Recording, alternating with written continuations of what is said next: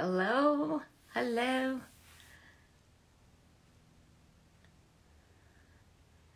They're getting started. I'm taking it slow this time. Why people jump on. But we're doing episode 9 of If This Canvas Could Talk. So excited to have you guys here with us this morning. And no one's on yet, but I'm going to go ahead and invite... don't see her yet. Miss... Hi, Mom of the Zoe. Thanks for joining us. We're going to do another episode of If This Canvas Could Talk in just a few minutes. I'm going to invite my fellow artist, Terry Wilson, but I don't see her coming on. And, oh, there she is. Okay, I'm going to invite my friend Terry. Started as soon as she comes on. Welcome everybody that's coming to episode 9 of If This Canvas Could Talk. Do we have I'm Miss here. Terry? Can you hear me? Yes, perfect. We're getting so good at this. You're getting so good at this. I'm getting better. I'm getting more relaxed. So Mom of the Zoe is on with us. I think that's our only listener right now, but I know there's going to be more people coming on. 10-5K joined. Hi. Hi. I'm so excited about this one because we get to share with everybody how your pop-up shop went. And we can share all the knowledge that you learned and everything that you found out about it. So again, I am Jeanette Bergstrom. I'm an artist and painter. And joining me, as always, is my fellow artist, Terry Wilson Art. And this is episode 9 of If This Canvas Could Talk. Yay! And we are going to talk about pop-up shops. So, yes. I'll get right into it. I've got a bunch of questions to ask you. So my first one is, first, Terry, how in the heck did you get involved in a pop-up shop? How did you hear about it? How did you get involved? Tell me the background story for that. Well, like anything, it's all in connections and just who you know, and throughout your life, putting yourself out there and having those connections with different people, because you never really know, where they're going to lead. Have a friend from my previous career, and she bought my very first painting. That I did. Yes. And so it was super exciting. And so we have our previous career connection for 20 plus years. And then she is my first collector. And her son owns a home decor, a high-end home decor store in the area. And so they were looking to build their sales, and they were looking for someone to partner with them. So it was a mutual partnership in that I shared with my followers, they shared with their followers. We invited collectively all of our people, and I would say that it was half and half of who was at the pop-up, and so it was really exciting. So I got exposed to new people and gained new followers, and gained 2 new collectors, and they gained several new customers, that were shopping while they were there. So it was very lucrative on both sides. Yeah, because you invited a bunch of your friends too to help support, right? Yeah, friends and people that, and of course they are collectors as well too. Yes, and then they collected more. I sold 13 paintings while I was there. Oh my God, that's so good. So I know, I'm just blown away. I'm just so blown away. It was super, super fun. Yeah, just like with my art fair, I would recommend if anybody's doing something like this, you gotta beg, borrow, and steal all your friends and family to come out and support you, because it makes a huge difference.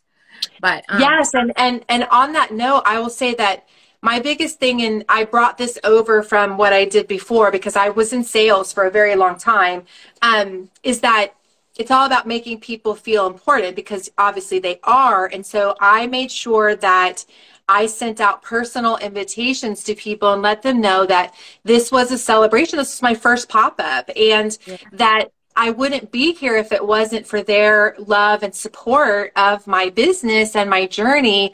And I wanted them to come and celebrate with me. And I really believe that that is, and that is coming straight from my authentic heart, you know, and they did, you know, they came and they were so excited because they've been a part. I've been sharing my journey on Instagram from day one.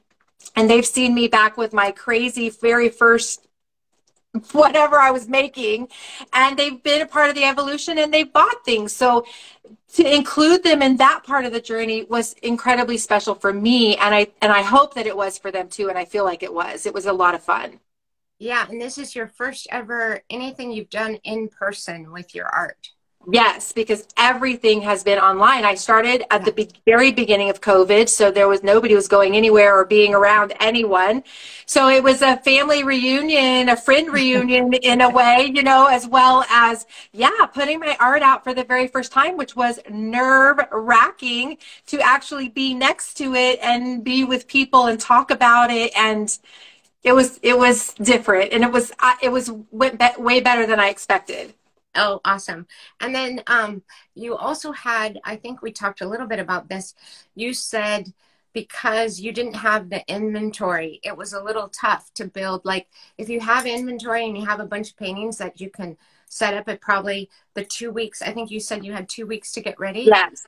Yeah, that's one of the things that was my major I had a couple major learns through it, right? And that one is the big one, which is that I did not have the inventory because they wanted me to do smaller pieces. I had done a collection last year, which was 6x6 minis, and they did very well at Christmas time. So her idea was to do that, and they would fit in the store and all of that. But I also got to take some bigger pieces. I think I had a 36x36, and then I had some 24x24s, those sizes. So I had to.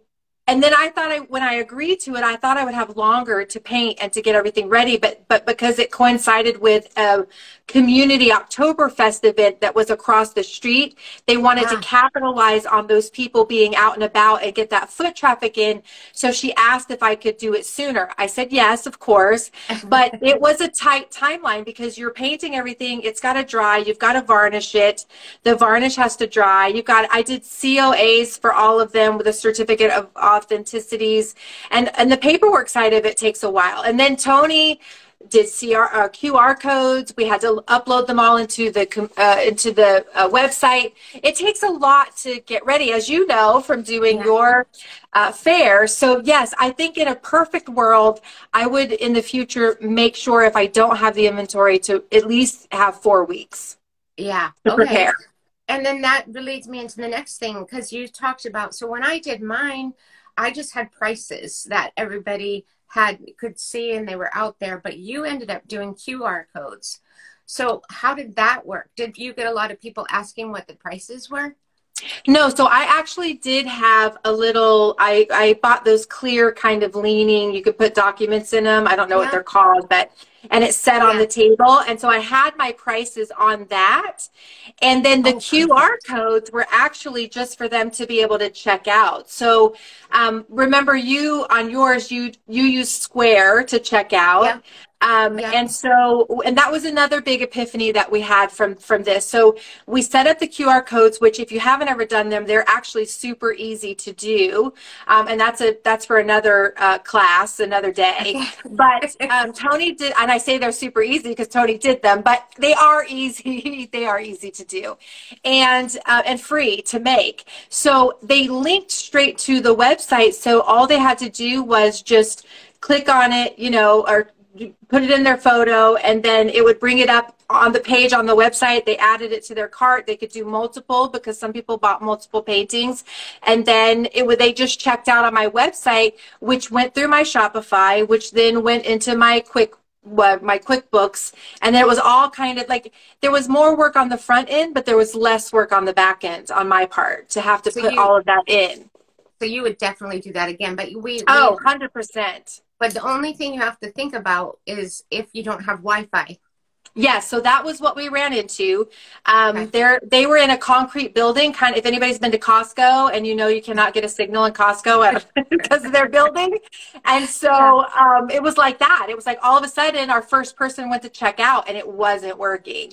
And Uh-oh. so we were able to get onto the store's Wi-Fi, and we had no issues from there. So I would say that is something that you need to check out, and just have a backup in case, you know, because you never know. Like I would have the Square Reader just in case. Yes. It Or was so worst easy. case scenario, you could always do PayPal and just send them a request and they could pay you that way. But yeah, True. internet is True. important. Yeah. Yeah, that was the backup. And for those of you guys who don't know, she has a very good helper, Tony, which is her husband, which he was sweet enough to sit. And so she could talk and, you know, Yes. hang out with people. And he took care of all the like checkouts. And so Yes, and my nephew thank Bryce. goodness. So they were my behind And the Bryce. scenes. Yeah. Yeah, they took care of. They helped me set everything up, and then it was a 2 hour event, but it lasted about almost 3 hours. And so they stayed the whole time. They were my behind the scenes. They checked everybody out, and it really, I would suggest that if you're going to do something and you can have a partner go with you, and you said that too, having your sister Yes. and your brother in love there, Yeah. that it allows you to do what you do best as the artist, which is the whole point of there is to connect with the people. Right. And when they have that connection with you, they're more apt to be a collector, and then a multiple collector, because they have that relationship with you. So that was really amazing that Yeah. that I had those. Especially when we're first starting out and we don't know exactly what we're doing, to have somebody there to Yes. help is awesome. Yeah. Yeah, for sure, for sure. Okay. Then I wanted to know, so I did at my fair, I did a giveaway print that I had people signing up for. What did you do for people's capturing emails for people other than the ones that ended up purchasing from you? What did you do for that? I ended up doing nothing because Okay. it came down to the wire at the end, right? And I needed to make a decision on it. I needed to decide what I wanted to give away. I didn't have any prints or anything. I needed to make a thing that said, hey, I'm giving this away. Yeah. I'm super new to Canva and I don't know how to do all of that yet. And it stresses me out. And I think I already had decision overload because I had to decide how I was going to do my table. And there was a lot of decisions.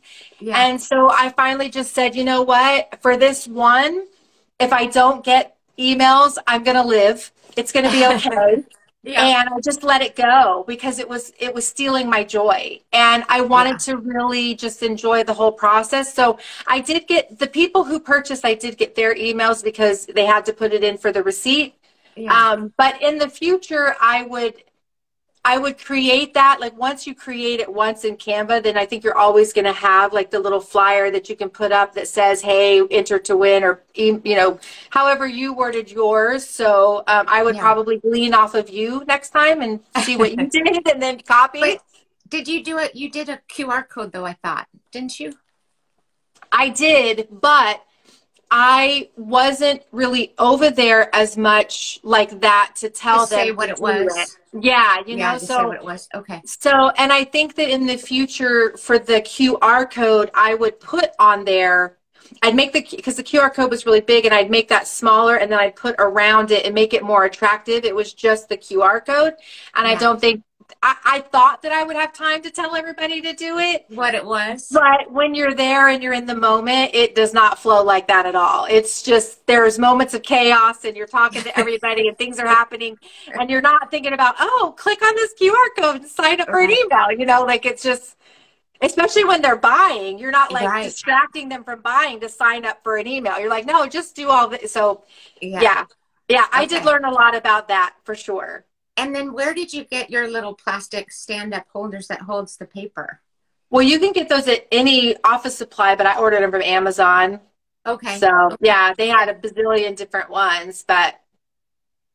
Okay. And then since you had this kind of experience in your past with setting up like home parties and stuff, What would you recommend? So for me, when I did the fair again, I'm totally changing how I'm going to do it because I signed up for two, so I go back on December 10th, and I'm completely changing how I set up my booth. So for someone that hasn't done it before, what would you recommend? Like what to think about when you're how to display your art? Like what would you have them look at or think about?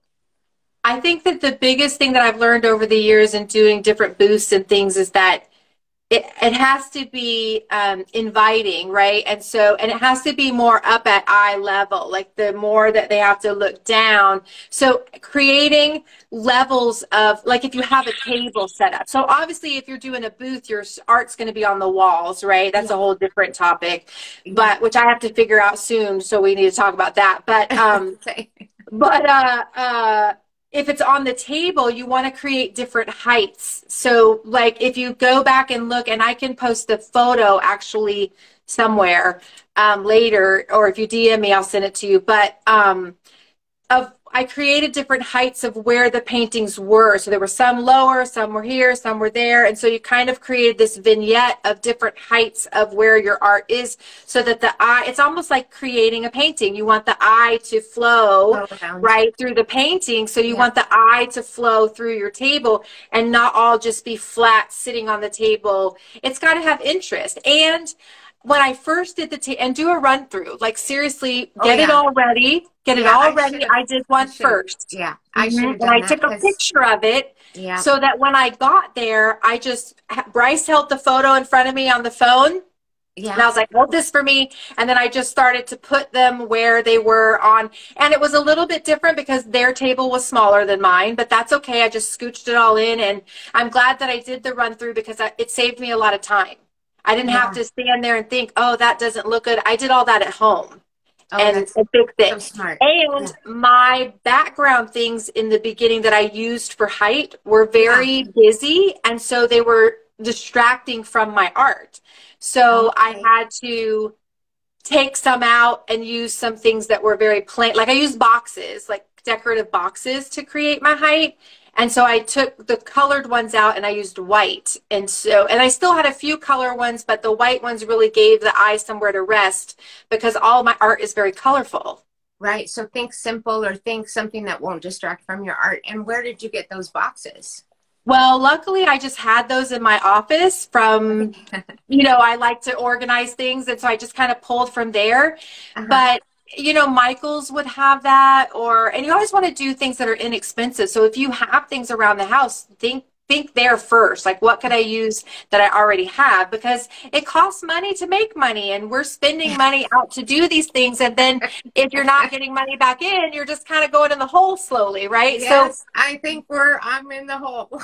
Yeah, it happens in the beginning. Every business has that where they've got to invest in it. But if you know that booths are going to be your thing and that you really want to do it, then slowly you can invest in pieces that are always going to be what you use, and it'll get easier. But for this, it was my first time, and I really didn't know if I was going to like it long term, like if it's something I want to do all the time. So I just tried to use what I had around the house. Yeah. Okay. Well, let me reach out. There's a couple. Lisanne is here. Thanks, Lisanne, for coming. JH Creative, Deborah Whelan Art, and I think that's Drama Free. I know I said that wrong. But anyways, welcome, because the names, I always get the names wrong. Yeah, welcome. Hi. Okay, and then I forgot the other part of the display that I didn't mention to you, but I was like, oh my God, this girl's got it. You wore the cutest black t-shirt with your logo on it. Oh my God, girl. And it sparkles. Of course it does, because I'm all about sparkle. I saw that and I thought, oh my God, this girl is such a professional. I've been doing it a long time. I've been doing a long time, and I am great with a theme. Like, that is my strength. If anybody needs a theme or an idea, like, reach out to me, because I don't know why, but it's just something that I've always been really good at. So I did these, I ordered these online. I had them made with my logo, and they're just an iron-on transfer. And then I never like the t-shirts that they give you choice of doing. I'm a very texture girl. I need a soft t-shirt. I don't like, and I don't want it up to here. Like, so I ordered my own t-shirts that I like, and then I ironed them on and did them. So yeah, and they turned out really cute. And I had people there that were like, "Can we buy those? I want one." So well, there you go. You need to have little t-shirts. Oh, I guess your next on the one. side, yeah. Oh my God, that's so good. So you just ordered. So you have to let us know where you ordered those iron-on transfers. And The iron-on transfers came from a company called Just Jen, Jen, Just Jen, and she's the rhinestone gal. And you can just send her whatever design you want, and she'll create it in rhinestones. I think that each transfer was somewhere between $10 and $15, I want to say. I haven't ordered them in a while, and that's really inexpensive for the quality. Like I've ordered from her before in my other job, and they last. I mean, if you get them on there and you follow the directions and you really, adhere them to this shirt. I've washed these suckers a million times. And I wash them on delicate, but I don't turn them inside out. I'm not doing anything. They stay. So it's worth it. Yeah. Okay, good to know, because I thought I saw that little extra and I was like, oh my God, she's so cute with her little t-shirt. I love that. Thank you. Hey, nobody's going to advertise for us as much as we're going to advertise for ourselves. We have to take advantage of every opportunity that is put before us, because we're our biggest cheerleader.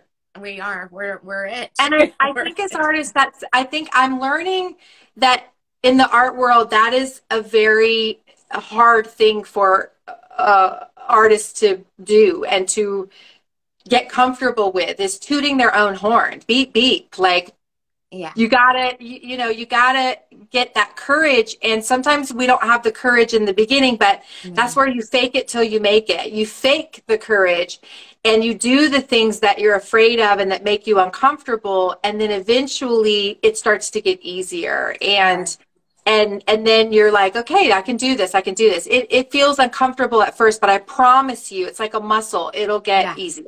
Well, I already feel more comfortable, ready just to do my second art fair. And so that was my next thing about it, is you and I both looked at going into these things as not for a monetary gain, but for the experience and the knowledge, just learning and having done it and figuring out for me, especially if I want to go and set up booths at art fairs, if that's something I even want to do. So I have to do a couple different ones just to see still. Yes. Like, I don't think 2 is going to tell me, but, and you need to do a different one as well, because last time we talked about you doing one that was more of a fine art fair. Yeah. So that'll be a little bit different vibe than where you were at. And so you'll have to kind of compare from there, Yeah. But you did the same thing. You weren't, I mean, yes, of course, we all wanted to make sales, but we both weren't looking at it for that. So, yes, because having come from sales, I will tell you that if you go into any opportunity with dollar signs in your eyes, people can read that. People can sense it. They can feel it. They know. It's a desperation. Yes, absolutely. Absolutely. And one of the reasons why I left the career that I was at was because times had changed and competition had changed. And so it was getting harder and harder to get new clients or customers and to keep them. And that desperation, I still had quotas. I still had things that I had a car that I had to maintain that was free, but it wasn't, because I had a quota that I had to meet in order to have this free car. And so that I started to feel that desperation all the time of like, I have to sell something because I need it in order to do this. And I hated that feeling. And it just made me I never wanted to get out of bed, because I just don't want to feel that way. So go into it with, that's going to come naturally if you put all of the other things in line first, which is I'm going for joy.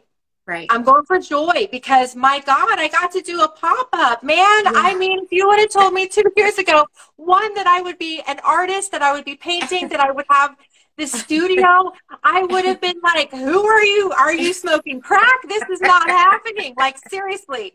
So Right. to have had a pop-up, how can you not have joy in that? There's Right. joy in everything. So Right. first that, and then second, then, learning. Yeah. Everything is learning, and then it's exposure and meeting fellow artists. Like, you Yeah. got the Oh my God. opportunity to meet fellow artists. I can't Yeah. wait to do that. I haven't done that yet, but that's a Right. huge component, right? Yeah. Yeah. Sales come from putting all of that first, and then you relax, and then it's like, if you sell, you sell. If you don't, oh well. Right. And I think you have to be okay with losing the investment money per se. I mean, it's not really losing because you're gaining all these other things. But if you just let go of the fact of, I may not recoup my income, what I paid out, Right. but I'm going to be Right. okay with that because I'm going to gain these other things. Or It gain email. releases you. Yeah, or gain emails or gain followers. All Yes, that stuff is so valuable that you don't realize till in the long run. So yeah, I think absolutely. the whole reason why you and I got back into art is well, I got back into it and you started because you had to find your joy and what makes you happy and what lights you up during the day. If your job's not doing it, you got to do something that you love. Yes. So I think if we go against that, then it's going to be just like another job that you don't like. So we got to stay true and stay precious and protect that Yes. in everything. Absolutely. So I think that's important. And then, so let's see, what else did I want to ask you? So the good thing about this that I realized when you were doing your pop-up is that it's a perfect run through for doing an open studio. Yeah.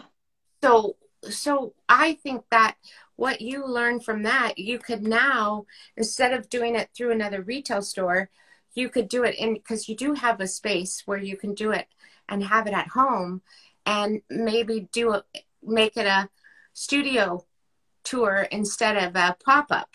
But it Right. works the same, right? It Yes, works exactly the same. absolutely. Absolutely. Yeah. For sure. Okay. And I actually saw a gal, I wish I would have, I saved it, but I did not, I did not retain her name. I'd have to go back and look, but she recently did a pop-up of her own out on her deck. Like, she had this deck and she had the means to, I'm sure she's invested in those, what is that really expensive tent thing that you can put your art on, those walls, the pro panels. She had the pro panel things and they were all set up and she hung her art on both sides and she did it all beautifully so they could walk around, and she just had it at her house.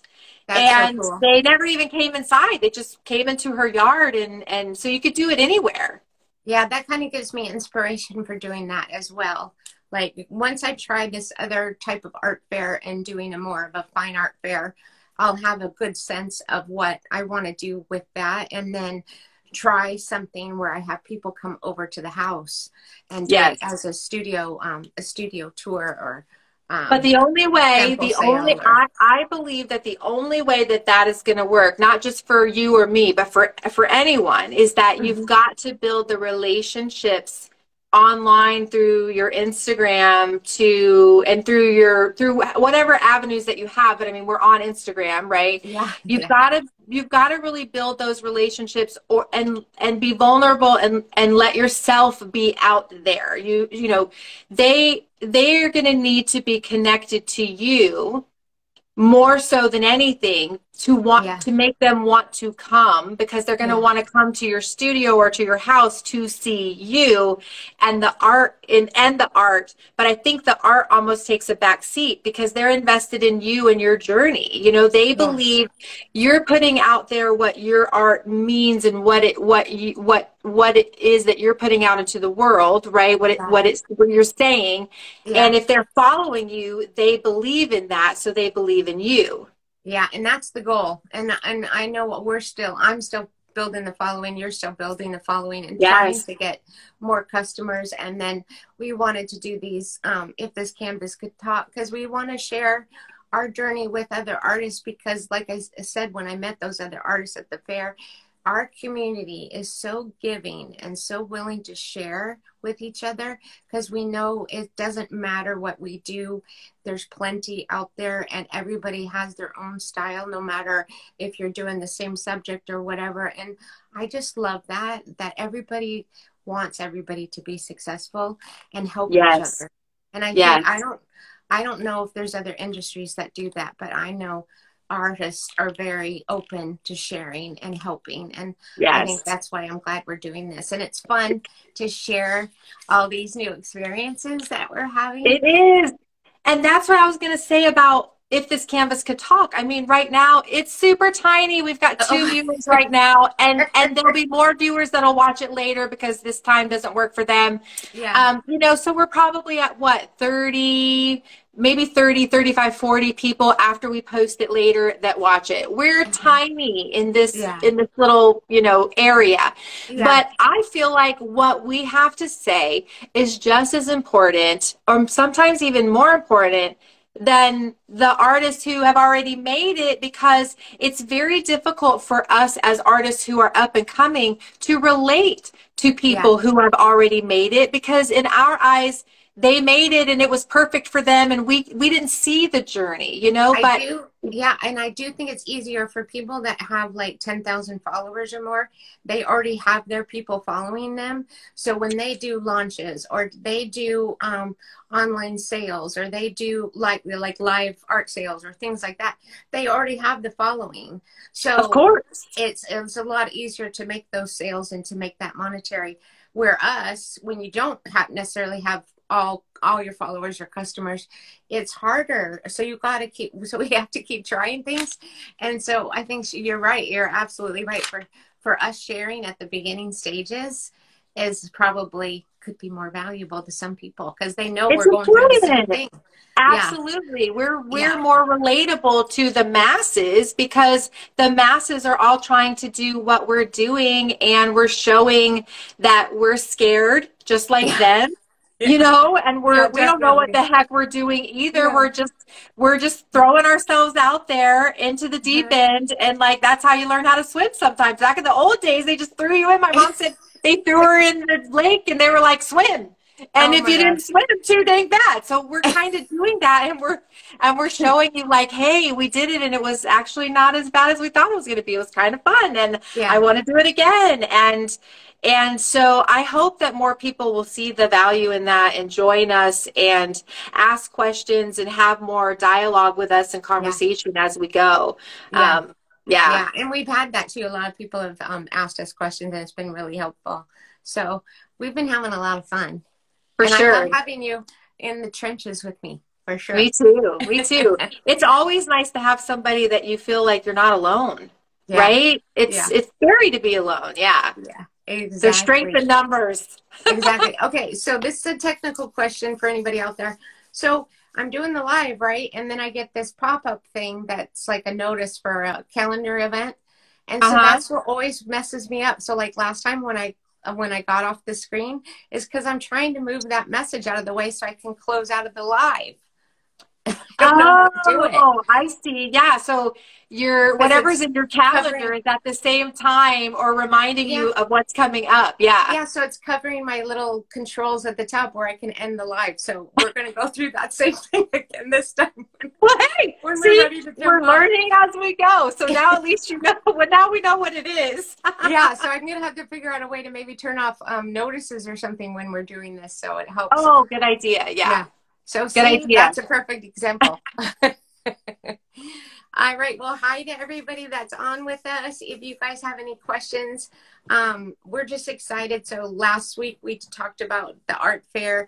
This week we're talking about the pop-ups.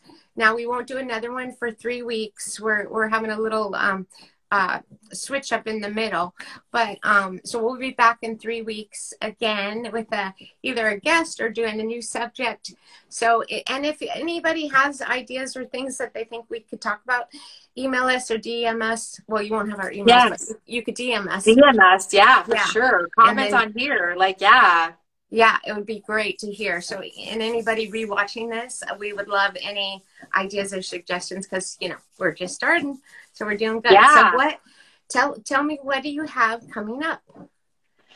Now that I have that behind me, first I'm going to put everything away that's still in the hallway from it that I haven't put away yet.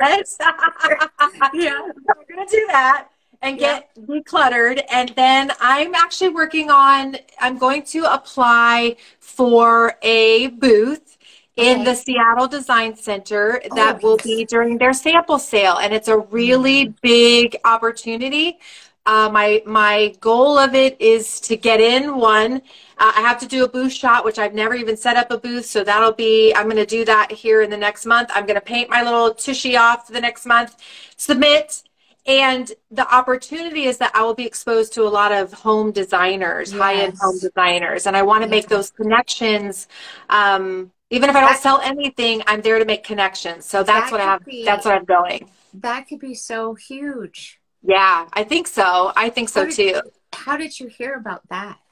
Well, I went to an art fair here. I went to they have two art fairs that they normally do that is the fall and the spring. And Uh-huh. I went to the spring one and I met a gal there that I loved her art. She did some wire tree art. I bought something. She emailed me and she said, "Hey," I told her I was new and I loved her stuff and we just kind of chatted. And she sent me an email and said, "Hey, I don't know if you know, but this is coming up. You might be interested, you might not." And so she connected me. And so then I got on the Northwest Art Alliance email. And now I'm getting all their emails. I didn't even know they existed, See, so another connection. shout out to a fellow artist. I'm telling Yes, you, we are so cool. 100%. We Yeah, are the we coolest totally community. are. Yeah, yeah. So Okay. so now I'm gonna try. I mean, what have I got to lose? Right. I already tried a couple other things and I didn't get them. I did the Seattle window for the restored. I did not get that. It was a long Okay. shot. I knew it was, but what have I got to lose? And Right. I didn't get the City of Auburn. But I'm gonna keep honing my art and I'm gonna keep applying and I'm gonna keep trying. They don't even know who I am. It's Right. literally online submission. They don't even know what I look like. So Right. the rejection is minimal, but it's worth a shot. Right. And didn't when you had to do that, you had to write your art Oh, statement and your bio. So you had to do that. So that was one thing you yes, could check off your list it's because already done. we all have to have those whenever you're Yes. submitting things. So an art And statement I was and an putting that artist off bio. because Yeah. who wants to do it? It's not what we do. We create, we don't write, like Yes. I guess writing is a form of creation, but Yeah. it's not for me. No, I have a hard time. I'm not very good at it either. So yeah, but again, just by putting yourself out there and being afraid, but doing it, you're going Yeah. to gain, you're going to learn. So, and I Yes. wanted to say hi to Daniel came and is watching us and I think we're doing good. Yeah. Well, that's exciting. I'm so What are you excited up for you. to? You're preparing Um, for your next art booth. fair. Yeah, so we talked about this last week, but what I realized with the arts and crafts fairs that I think people are looking for a little bit lower price points than the higher end the art. I call it the higher end art is the eye candy, but the lower end. So I had prints. All the other artists there that were at the show had cards and other things. So I am working on You're showing them little little ornaments. Yeah, little Christmas ornaments that I'm hand painting. This one does have glitter, my friend. I don't That's know if you my can see favorite. You know it. I love. She was like, "Should I do a gold line around it? Should I add glitter?" I'm like, who are you talking to? Yes, you should. Yeah, and here's another one. I decided I'm not going to add. I did try one of these landscape ones with the gold around it, but I didn't like it as well. So I'm only going to do the glitter on like the holiday ones or the Christmas Yeah. trees. But so I know that's a little thing. My heart is still, and I talk about this every time, I want to paint big and I want to do some abstracts and my heart is calling me to do it, but I don't know why I'm so scared to just jump in. But so I'm still, but I have this art fair that I got to do. So I got to make things that are appealing to people for that too. But eventually I'm going to get back to just painting and doing some larger works. And I'm excited for that. But I'm also excited. So December 10th, if you're in the Southern California, Orange County area, San Clemente Valley Art Fair on December 10th. Yay! Yay! Okay. All right, girls. So I think we're good. This was awesome. Thanks for sharing everything you learned. And I love the QR codes. I'm going to use that the next time at the art fair, I'm going to do a QR code for a giveaway instead of having people physically write out their emails, because then I can't always read them right. So I think the QR code for a giveaway is a great idea. I'm going to order some of those plastic stand things to put the QR codes in, and another one for pricing. So I don't have to put little pricing stickers on everything. That's what I did at the fair, and you can't even see them, and they're little. So I'm not going to bother with that now. So I love those ideas. And so hopefully anybody listening and listening to the replay will try and do one of these things. And then you just definitely have to let us know how it went. And hopefully we've helped someone. Yeah, I'm hoping. Yes. I'm hoping. All right, guys. Well, now I'm going to try to get off. So I got to remove this note. So here we go. You got to stay on, Terry, and witness this with me. Okay, bye, because I'm probably going to end up leaving. Okay, bye. See you soon. Thanks for watching, and see you in 3 weeks. And for episode 10, we'll be in 3 weeks.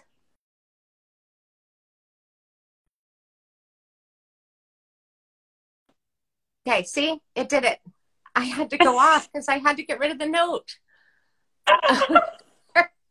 Okay, bye, everybody. Bye.